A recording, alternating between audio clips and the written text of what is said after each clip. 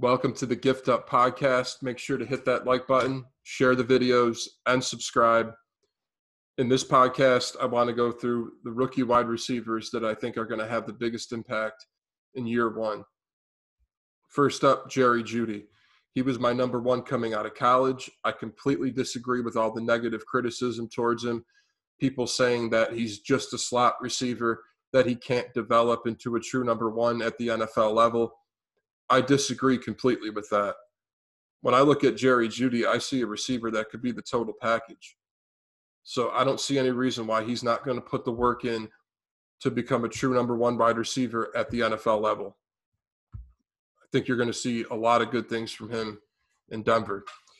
Next up, CeeDee Lamb. He was my number two wide receiver coming out, and I just think he's the total package at receiver. You have speed, athleticism, jumping ability, catchability. I don't really think there's anything bad I could say about him or Jerry Jeudy. So in Dallas too, it's a great position for him to succeed. Amari Cooper already is going to take up coverage. So CeeDee Lamb's going to be able to come in and I think have a pretty good rookie year. Next up, Jalen Reagor for the Philadelphia Eagles. Health is really my only concern with Jalen Reagor, but his route running ability is through the roof.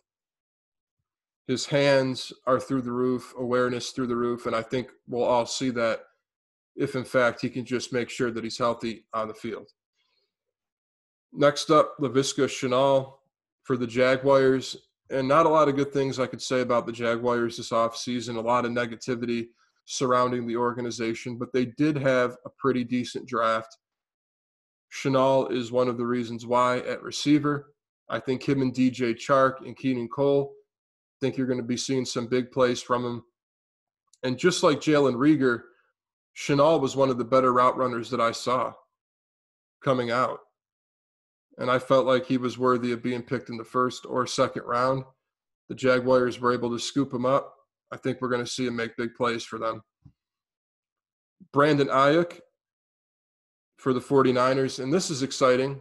I would say the biggest trait I saw from Ayuk on film was at times he had elite speed, and he coupled that with the route running and just burned defenders.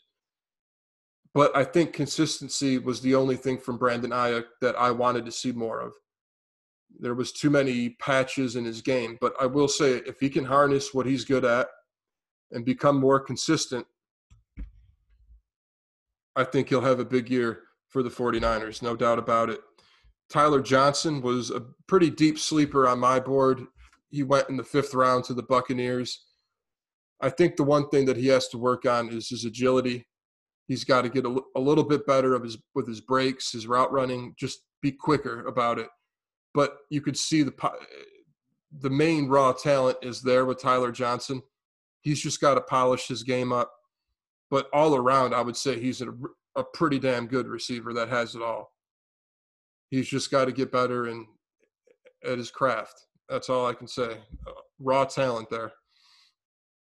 And a gadget player to round it off that I'm really excited about is Lynn Bowden. And I'm looking forward to seeing what he can do at the NFL level. Coming out of college, he was a wide receiver, but he also played running back, quarterback. He was a gadget guy. But I think he can make plays at every level, every point of the field. And maybe like a Taysom Hill, he can have that kind of impact, maybe even a bigger impact than Taysom Hill has at his own craft. And with that, those are the rookies on offense at receiver that I want everybody to watch. Make sure to hit that like button, share the videos, and subscribe.